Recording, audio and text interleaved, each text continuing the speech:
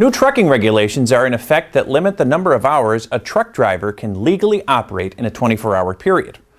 Something as simple as a truck driver not getting enough rest can have a disastrous result for people and their families. Hi, I'm Chris Munley from Munley & Cartwright, and I want to tell you about a relatively new law that is helping to reduce the number of trucking accidents. The Federal Motor Carrier Safety Administration has recently instituted new hours of service regulations in order to help curb truck drivers' constant battle with fatigue. Truck drivers may not drive more than 11 consecutive hours in a 14-hour period, followed by 10 hours off duty.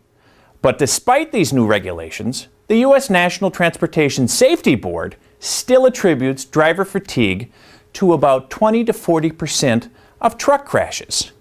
If you or someone you love has been injured in a truck accident in Pennsylvania, New York, New Jersey, give us a call anytime for a free consultation.